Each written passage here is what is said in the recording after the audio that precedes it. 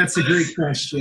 And it's really, there's the art and the science of worksite health promotion and wellness. And I'll give you a couple examples. I think that if you and I were to go to an organization here in Michigan, and I'll pick a tough manufacturing environment, mostly male employees, the average age is 50. If we let off with a mindfulness program or yoga, we probably Yeah. get some Snickers and maybe a question, you have a lighter, I want to smoke here in my break. But if you think about their needs and interests and really position all the goodness that we provide in wellness in a way that answers the question, what's in it for me, we might get interested in engagement. And an example, again, I referenced I'm based in Michigan, and in the fall, I'm not a deer hunter, but a lot of hourly manufacturing employees love to deer hunt. So rather than offering a diabetes prevention program, what if we called it deer hunting conditioning, where we asked the question, are you fit to hunt? Are you ready to go into the woods and drag that 200-pound deer out of the woods without hurting your back?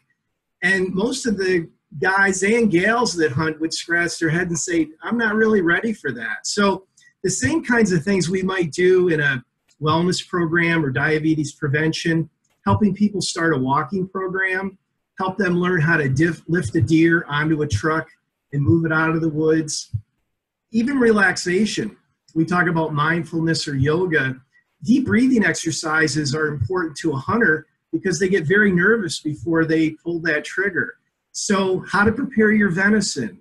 All these components of what we normally do in a worksite health promotion program can be converted to a deer hunting conditioning program. And if I was based in South Carolina, I would call it golf conditioning.